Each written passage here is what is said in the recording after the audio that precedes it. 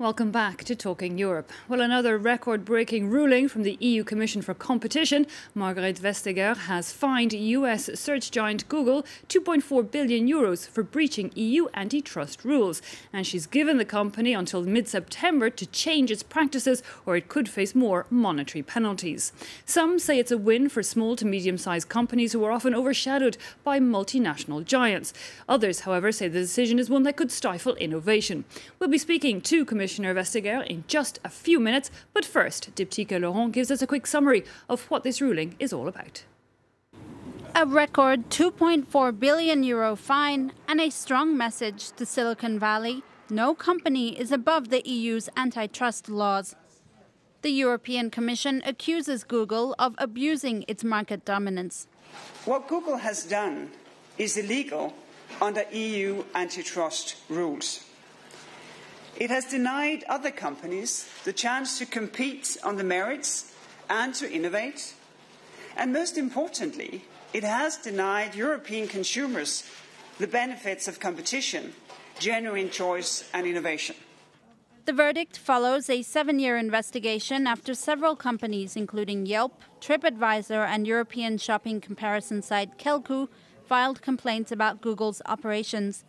The breaches relate to banner ads featuring at the top of search result pages, considered prime real estate for online marketing firms.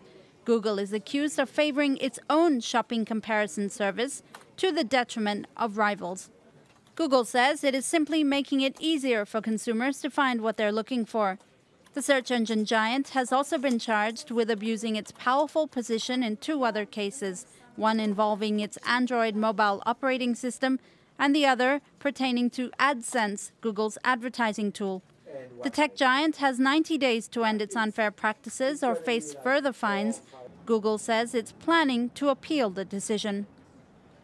Well, joining us now, we have the EU Competition Commissioner, Ms. Margrethe Vestager. Ms. Vestager, thanks so much for your time and joining us here on France 24. We've just been looking at that Google ruling. The EU, your office, says it was a move aimed at protecting EU consumers. But Google says, really, there's nothing to protect them from. They're just trying to make things easier, make choices more available. Yes, but that is for consumers to decide. And if you promote yourself and demote your rivals, then it becomes very, very difficult for consumers actually to choose between different companies delivering services to them. However, when you look at the search engine Google, people make a choice, a deliberate choice to use that. There are other alternatives available. There's Microsoft's Bing, there's DuckDuckGo, there's a few different services out there. Yet I believe over 90% of Europeans choose Google. Yes, and that of course is a great success for Google. And I think people choose Google products when it comes to general search because they like it. And in Europe, we congratulate you when you have success. But when you become dominant, well, then of course it is very difficult for other companies to do anything. So the dominant company gets a special responsibility not to misuse all this strength that has been given to it by consumer choice. A responsibility not to, promote themselves in their own market or in neighboring market, which is what we have found that they have done. Because at the same time, Google, I imagine, is the one that invested in its product. In a way, is it not normal for, if you see it as a shop, as a supermarket, is it not normal for that shop to promote its own products first and foremost? Oh yes, of course. But the thing is that when you're dominant, when you do a Google search that you would like to buy something, well, very often you would like to compare products. And maybe you would like to use the Google shopping comparison. Maybe you would like to use Twenge or Kelku or Price Runner or any of the others. The problem is that because of Google's illegal behavior, it has become very, very difficult to find Twenge or Kelku or Price Runner or any of the others. So how can Google change its practices to fall in line with the EU rules? How can it ensure that people are getting on that first page or whatever a sufficient number of choices, and I imagine different choices every time there's a search? How does that work? Because often it's on terms of popularity that pushes things to the top of the list. Yes, but of course we checked that. We checked if it's just relevance that puts a a thing on top of a page, if it is just by relevance that people click. But we see that positioning actually do matter. And this is why we have ordered Google to stop putting themselves at the top of the first page and putting rivals on average on the fourth page of your search results. We have said this has to stop. You have to apply a principle of equal treatment. But obviously you have a number of choices as to how you will concretely do that, using your algorithm, using your web design. That is completely up to you. So putting a mix, I guess, then of Google products or Google linked products and competitors. What are you not afraid, though, with this kind of a ruling that Google Shopping, for example, could decide just to not take part in the EU market, and then a lot of traffic that Google brings to various companies could be left in the lurch? It happened with Google News in Spain. It's happened in previous exact cases. Well, the traffic to Google Shopping and to other companies, it comes from the Google General Search, the page that we all know when we type in something, looking for something, shoes, dress, gas grill, whatever. What comes up then is another product. It's a comparison service, so that we can see different types of the product, different prices, if it's on store, what it will cost to get it delivered. And it's of course up to Google to decide if they will keep having these products. But I think when it comes to general search and the 90% of us that all uses it, I'm pretty sure that that will remain in Europe because if you see the profit that it generates, it's very, very good business to be so popular in Europe. Indeed, of course, your ruling was on Google Shopping, just one part of the Google services. But a lot of people see that this is the first step and there could be others that follow, the Google Maps, Google Images, for example. They're also under investigation? Well, when you first have established that a company is dominant, when you then look into how do they treat other markets like maps or images or local search, well, then of course you have a specific starting point, but we would still have to do these cases specifically because they are different from the shopping comparison. What we do have is the two other Google cases, one where we think they have used Android in a way to make sure that they're also dominant when we all search on our mobile or a tablet, and one that is about how third parties could at all take part in the advertising market when it comes to Google search. And those two cases, they are quite advanced, but we're not with a decision yet. Indeed, one of the interesting things of this case is that there were a number of companies across in the US that made similar complaints at the US level against Google, but their complaints there didn't get very far. How do EU antitrust rules compare, if you like, with the American version? Are we a lot stricter when it comes to that, or is it more in a digital age that we have changed things? Well, no, actually it has nothing to do with the digital age. And some of the US companies, they also complained to us here in Europe because they're also present in the European market. There are some differences in legislation, but also differences in the market presence. Actually, Google General Search doesn't have the same very, very strong market position in the US as it has here in Europe. Okay. One thing a lot of people are wondering is the figure of 2.4 billion euros. You know, where did that come from? And then does Google already have to pay it? And who collects it? Where does that money go?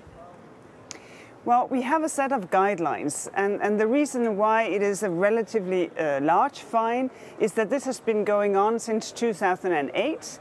And when most people were affected, it was markets that was almost 420 European citizens. So it's a quite serious abuse. And Google will have to pay. Also, if they go to court, then the fine goes into an ESCO account. So it will only be sort of finally paid after the court ruling. When it finally gets paid, it gets first into the EU budget and then back to member states. So basically, a small part of this fine could end up with you. Now, do you have EU support in this case against Google from all 28 member states? Well, we of course check with national competition authorities. We have an advisory council. And in this case, all the member states that participated in the meeting, well, as far as I know, they agreed in our decision. Because that's one thing I imagine is quite hard in your office. It's not always been the case. I know when you asked Apple to pay back 13 billion euros and the Irish government, accused of letting them off the hook in that tax payment, Ireland wasn't very happy. There's current negotiations going on with Gazprom, seen also as a dominant in the energy market. But Poland doesn't really want to find compromise in that situation. It prefers a fine. Yes, but this is not something that you vote on. This is not a political decision. We live in a union based on the rule of law.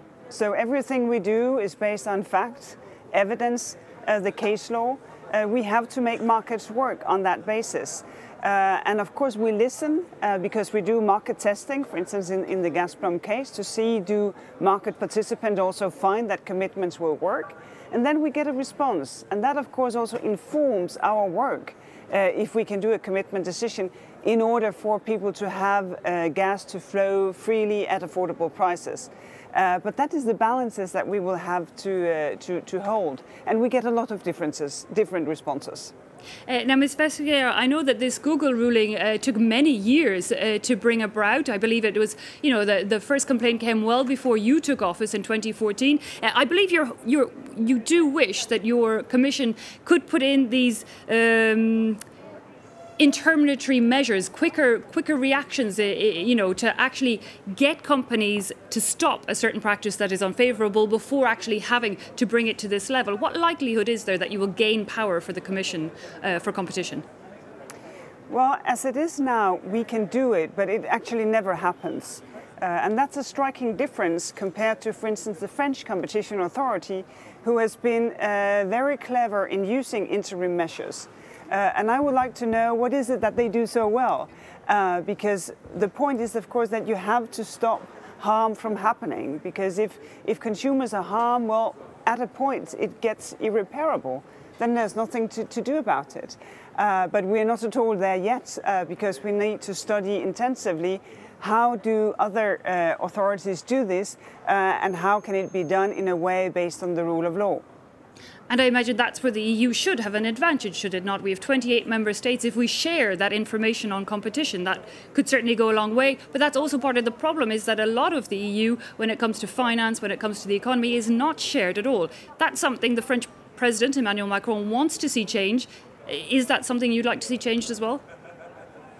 Well, I see the benefits of having a strong European competence when it comes to finding cartels and finding them, when it comes to misuse of dominant position, as in the Google case, when it comes to make sure that we have a level playing field for companies to compete with one another. We have a very good working relationship and a very clear working relationship with the authorities of member states.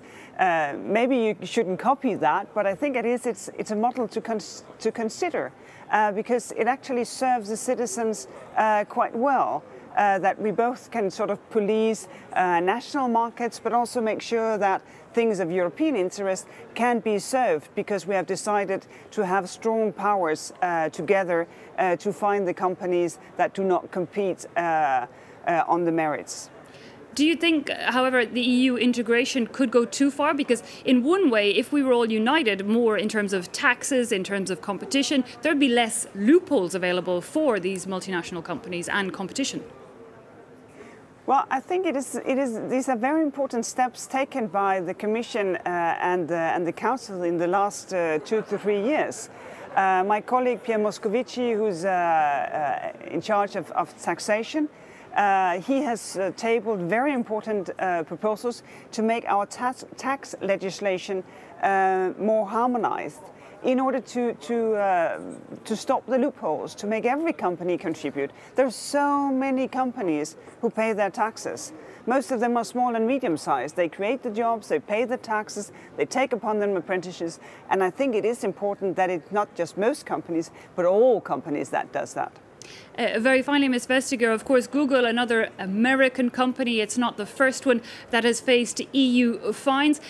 Not afraid that this could further damage EU-US relations, which are already not on the best of grounds? Well, of course, there has been voices to say, well, this is protectionist, this is against US companies, but that is not true. Not only because that it will never hold up in court, because the court will hear nothing about biases or politics or any of the sort. They want the fact of the case, the evidence, the case law. But also when you look at our casework going back maybe 10 years, you can find no facts to support that we should have any bias. And I think that is very important, because the European single market should serve the citizens in our role as customers. No matter your flag, no matter your ownership, that's the important thing to make the economy work. Okay, Ms. Margrethe Vestager, thanks so much for taking time out to talk to us here on France 24. Thanks also, of course, to you at home for having watched this edition of Talking Europe. See you again next time.